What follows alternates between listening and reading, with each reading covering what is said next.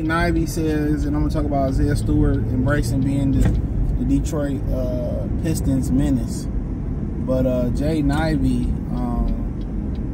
Jaden Ivey, you know, has been improved, been the most impressive person in preseason. I'm going to do a video, too, if I can get to it.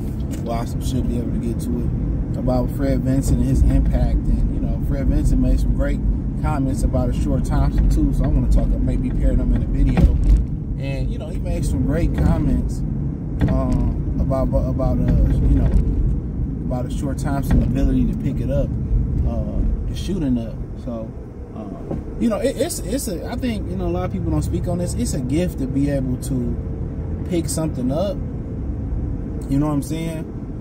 And it's a gift to be able to pick something up quickly. It's a gift to be able to listen and do it. You know what I'm saying? A lot of people don't understand, like, that's a gift. To be able to listen and do something and do it the right way, that's a gift. Everybody can't do that. Usually those type of people are pretty good at school.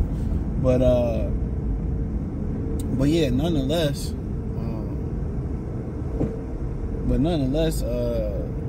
man, maybe I should drive to the city because I need some gas. I don't like sitting in a half a tank. I feel like waiting at Sam's Club for gas. That's the $1 million question. I do need some. I don't want to be at a half.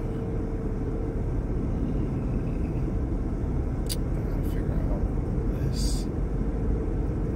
Where the fuck is Sam's Club? That's a great question. I'm trying to figure some things out in my head.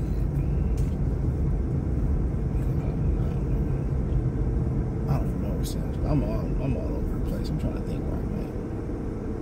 I don't like waiting for gas. I'll put a couple dollars in there and I'll go to the city tomorrow. But I'm gonna be lazy. But yeah, man. But yeah, you know, Jaden Ivey, you know, pretty much said that you know, Jaden Ivey's improvement, excuse me. It's been, you know, a lot of people been feeling it, you know, the way he playing, and one of the improvements I'm seeing from them, just watching a little bit of it, is that they moving the basketball. The ball ain't sticking in one person's hands, and, you know, and obviously Ivey worked this summer, you know what I'm saying? You know, he worked this summer. But that ball ain't sticking in one person's hand no more. And when that ball don't stick in one person's hand, and that ball is moving around, and everybody sharing the basketball, and, you know, everybody, you know, Ivey is shining. They playing with pace. They getting up and down the floor. He playing with more control, being more efficient, taking care of the basketball. Mother's a coach, by the way. So things are getting it's getting good for him, man. So, you know, and maybe, you know, Monty being gone also invigorated him to begin with. And, you know, and also that contract ain't too far out the road too, man, for him. That contract is coming up as well too. So yeah, a lot of people is happy, and hopefully this preseason play transfers over to the regular season play for him. So yeah, man, this is, you know, he looking good so far. Shooting the ball for him look a little bit better, playing with a little bit more confidence, and you know, and I think he should think of himself, you know, not as a partner with Cade Cunningham or a C, or as a, I don't say a partner, not as a Robin. Like, dog, you good as him. Some people think you better than him, possibly, depending on how you look at the game. Don't concede to him. Don't hand the keys over to him. This, you know, because then they're gonna be saying we need another guy to help Cade out. Well, they, you know, if you don't look at yourself as that guy, they won't look at you. You look at you as that guy neither. So he got to carry himself like he that guy on the Pistons. Like him and, you know, Cade is Tatum and Brown. You know, if he don't look at himself as in that type of vein, who will? So it seemed like he seemed more confident. It probably got something to do with Monty being gone, and that contract was a couple years away, and, you know, people saying that he had a sophomore slump last year. So people kind of saying he fell off, or he may not be that good, or Benedict Mathurin better than him, or Keegan Murray better than him, and, you know, so we'll see. But if they gonna make a jump, it's gonna have a lot to do with him, and it's gonna have a lot to do with systematically how they play basketball.